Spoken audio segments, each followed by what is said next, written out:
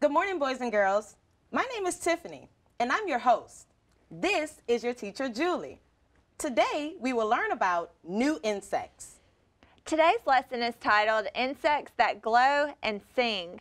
I can't wait to learn about these fascinating creatures. By the end of today's lesson, we will be able to classify and identify insects as small six-legged animals with 3 body parts. Identify and describe the head, thorax, and abdomen. Describe an insect's exoskeleton, and compare and contrast grasshoppers and crickets. Let's get started. Can you name the common characteristics of all insects? I can. Watch. Head, thorax, abdomen, and 6 legs.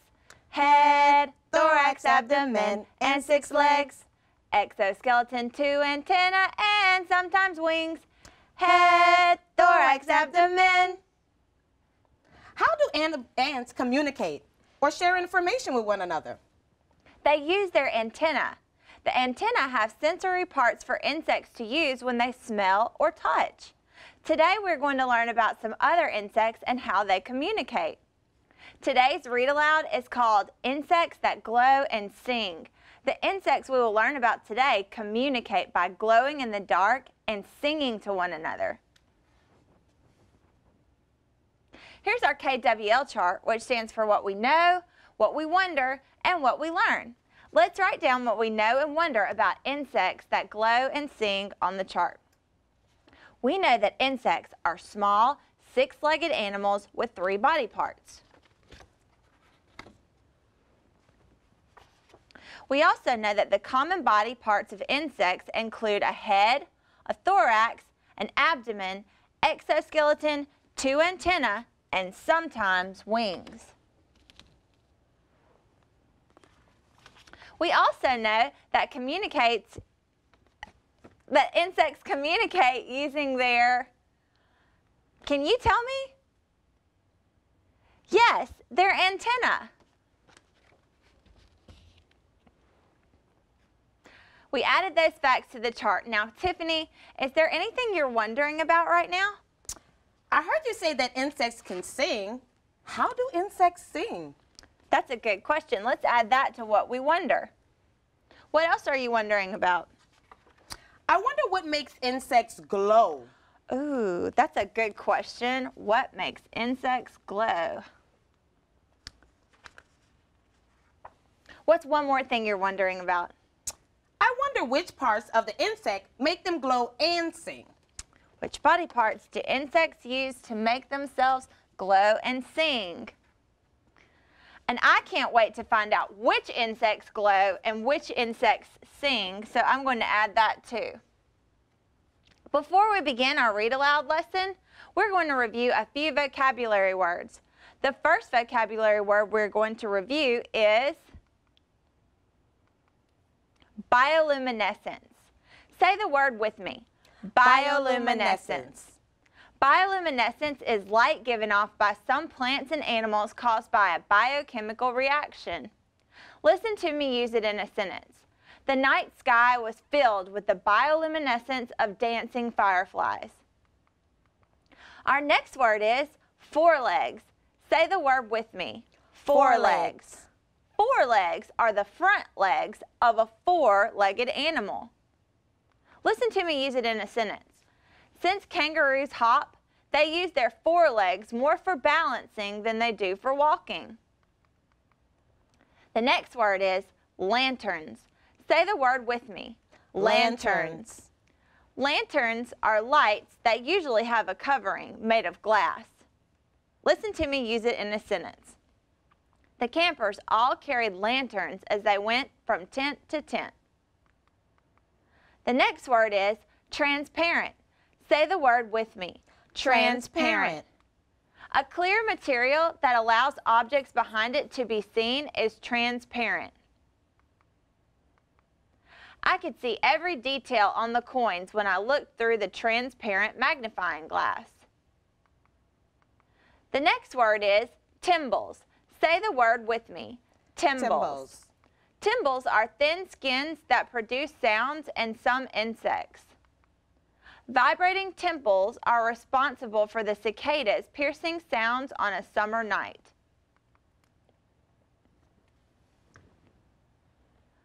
Today we will learn about fireflies, grasshoppers, and crickets. Grasshoppers and crickets depend upon good hearing to communicate with one another, but they do not hear with ears on the sides of their heads like we do.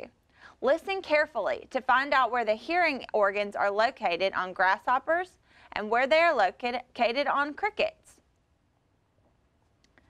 Can you blink, boys and girls? So can I. Does your abdomen light up when you blink? No? Are you sure? How can you tell? If you're blinking, perhaps you just can't see. Turn to your neighbor and ask him or her to watch your abdomen while you blink. Did it glow? No? Well, I'm not really surprised. If humans were able to produce their own light, they might never have invented the electric light bulb. We fireflies have been around long before electricity or even candles. Our light organs, called lanterns, are located in our transparent or see-through abdomens. Lanterns are lights that have coverings over the source of the light, usually made of glass. When humans first discovered us lighting up the forest, they were amazed by how much light we produced. In ancient China and Japan, people collected us in transparent jars and used us as lanterns to find their way in the dark. What does transparent mean? It means you can see through it. They named us fireflies, but we are not flies at all, and our light, unlike a fire, is cold. Cold light is the way your ancestors explained our beautiful, magical light. Scientists now know that chemical reactions create the light, and they describe this process with a much bigger word. They call it bioluminescence. Can you say that? Bio means living, and lumen means light. I think that's a good name for it, don't you? We are living lights. Other animals and plants grow or light up like tiny electric bulbs, but most of them live in the ocean. Certain types of squids, jellyfish, corals, and even sharks glow beneath the water. Plants such as algae in the ocean can also grow on the surface of the water. At times, this bioluminescence is so bright that it looks as if someone flipped a light switch beneath the water. It's less common to find land animals that glow or give off light. I've told you that we are called fireflies, but do any of you call us by another name? We're also called lightning bugs, but we are neither flies nor bugs. We are beetles, another group of insects. Take a close look and see. Like all insects, we have 3 body parts: head, thorax, and abdomen, 6 legs, 2 antennae, an exoskeleton, and like most insects, 2 pairs of wings. We undergo a complete metamorphosis, changing from egg to larva to pupa to adult. What is a complete metamorphosis? A change that is so big that the insect looks completely different after. Some of our eggs and larvae even glow. Have you ever heard of a glowworm? Glowworms are also misnamed. They are not worms at all. At what stage do insects look like worms? The larva. The larvae of fireflies and other insects are often called glowworms because they live on the ground like worms do, and they glow in the dark. In order for any animals to survive, they must reproduce or have babies. That means we must all work hard to attract mates. Fireflies glow when they are seeking mates. The males fly through the dark, flashing our very specific signals to females who sit patiently and wait for them. Our yellowish-green lights stand out against the night sky as we signal one another with special codes. When a female recognizes a male's code as being from the same species or type, she flashes the code back to him and the male lands beside her. Have you ever noticed how some fireflies flash close to the ground with one pattern, but others seem to be higher in the air with a different flash pattern at a slightly later time of night? These are males with different species attracting their own females. Watch us next summer and you'll see what I mean. Hi there. I bet you're surprised to see me today. I'm not bioluminescent, I don't glow, but I do sing. That's what I wanted to talk to you about today, other ways that insects communicate or share information. Who has been narrating this read aloud up to this point? A fly, a firefly. Based on the image, who do you think will be narrating now? The grasshopper. Fireflies are silent communicators, flashing their glowing lights back and forth. What is the firefly's light organ called? A lantern. How do you communicate with one another? You talk, don't you? And what do you use to talk? Your mouths, of course. Although we insects use mouths for eating, just like you, we have no vocal cords or voice boxes, so we don't use them for talking and singing. Even so, we grasshoppers can be a noisy bunch. Have you ever heard grasshoppers sing on a summer day? You won't hear any words, but you will definitely hear a chorus of sounds. Just like birds, each type of grasshopper produces a different song. If you listen closely, you can tell what type of grasshopper is singing by its song. Of course, it takes many years of studying grasshopper sounds to be able to tell them apart. Nearly all grasshoppers have two pairs of wings, but we seldom use them for flying because we spend so much of our lives low to the ground. Male grasshoppers use their wings for communicating with one another. Female grasshoppers do not sing, but they listen very carefully. They hear our sounds with tympanum, eardrums on the side of their abdomens. The tympanum is located near where the thorax and abdomen come together, close to where the muscular hind legs attach to the thorax. Grasshoppers, locusts, and crickets all make sounds by rubbing body parts together, sometimes two wings and sometimes a leg and a wing. To make sounds, I lift my wings and rub my front wings together. The vein, composed of many tiny teeth on the bottom of one wing, rubs against the sharp edge or scraper on the top of the other wing. It is a little like rubbing your fingers along the teeth of a comb. As the two parts rub together, the wings vibrate, moving back and forth rapidly to produce the sounds that you hear. You may be familiar with my cousin, the katydid. Katydids have long antennae, just like me. As they rub their front wings together, it sounds like they are calling out, "Katydid, katydid." Their high-pitched calls become faster and faster as the outside temperature rises. Some people even say that you can tell how hot it is by the number of times per second a katydid chirps. If katydids live in your part of the world and you are patient enough, you may want to try counting the number of chirps you hear every 5 seconds. Add 39 to that number and you may have an accurate reading of the temperature, depending on the species of katydid you're hearing.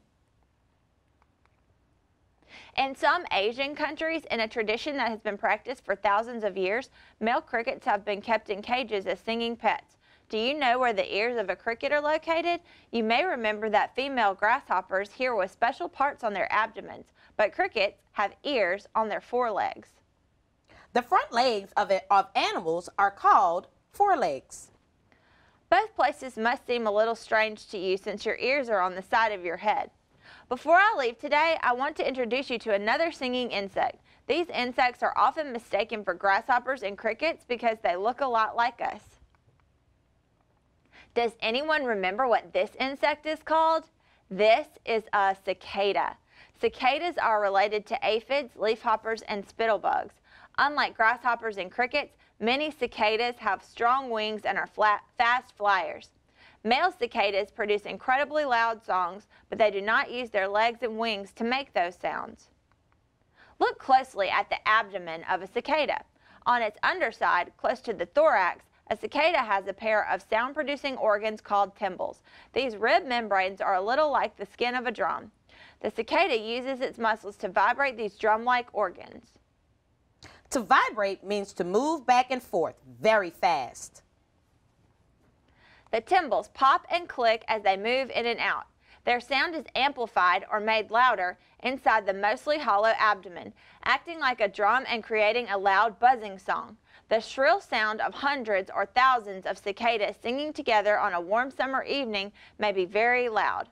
Grasshoppers, crickets, and cicadas all use sound to communicate in much the same way that fireflies use their lights. Males attract females for the purpose of mating, making sure these winged insects continue to survive. Next time you gather to discuss insects, you will learn about the largest group of insects on Earth. Can anyone guess what that might be? During our next lesson, we'll find out. Let's move on.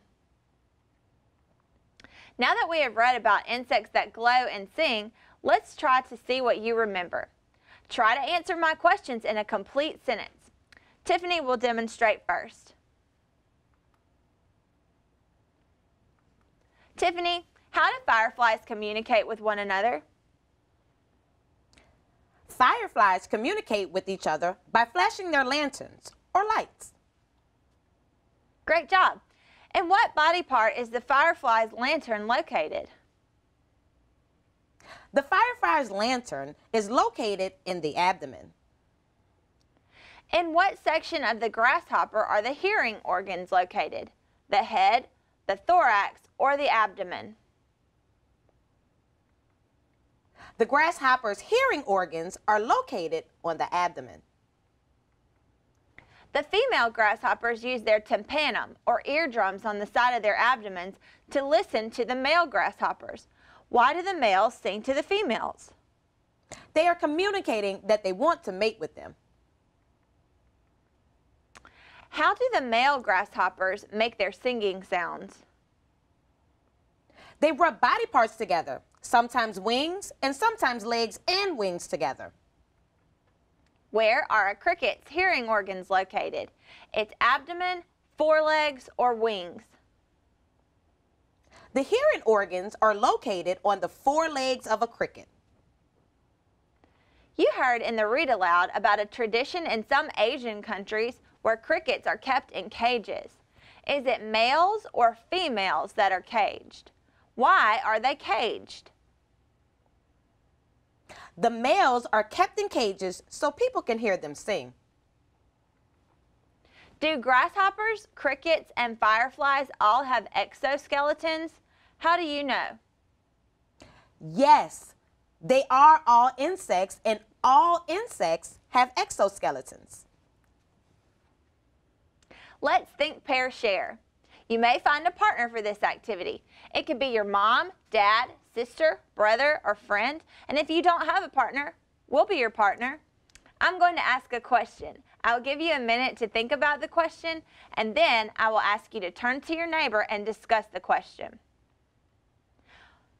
You learned about an insect today that is called both a firefly and a lightning bug. Which do you think is the better name, and why? Turn to your partner and discuss the question.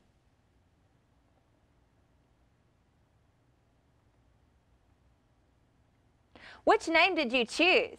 From what we read, fireflies are neither flies nor bugs. They are beetles. Could we call them glow beetles?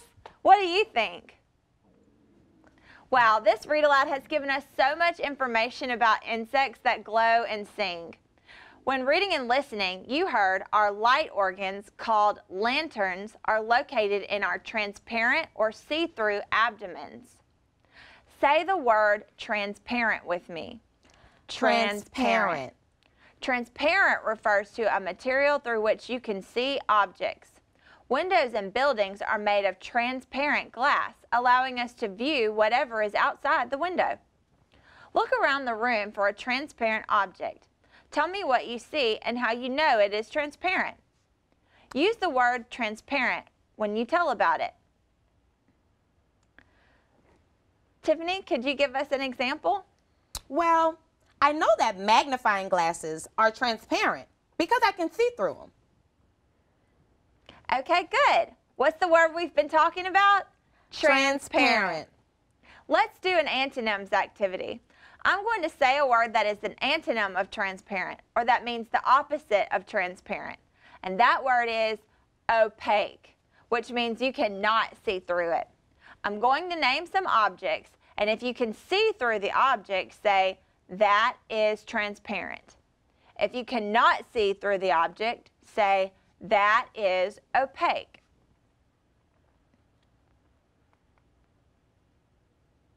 A clear drinking glass filled with water.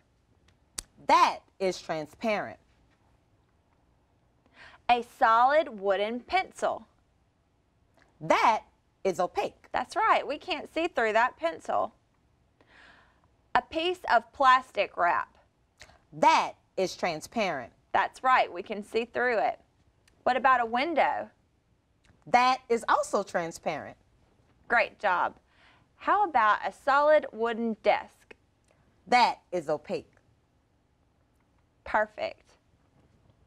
Let's review what we learned and add it to our chart.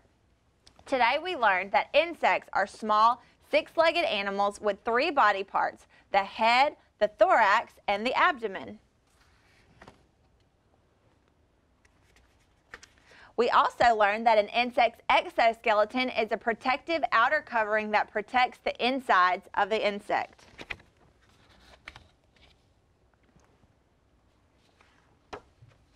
And we also learned that grasshoppers hear with special parts on their abdomens, but crickets have ears on their forelegs. Thank you so much for participating in our lesson. We learned so many things. All rights and credits from this lesson belong to Core Knowledge Language Arts. We would like to thank them publicly for sharing these materials. Thank you, and we'll see you next time. Share what you've learned today. Tell someone at home about all the insects that you know that glow and sing. Bye. Bye.